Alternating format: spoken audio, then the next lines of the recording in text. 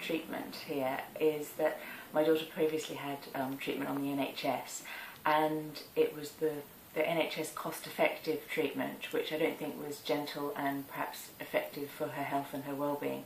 So we were able to remedy what was done with Dr. Batvia. And my overall impression of the experience was that she felt safe and happy and content, and that meant a lot to me, and also to how she took the treatment.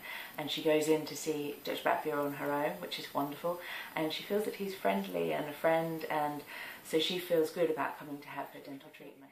So sometimes with the NHS there's a one-size-fits-all for dental care in children, and if you have a child which has who has specific dental requirements, then perhaps a more gentle, more personalised approach is necessary, and that's what we've found here.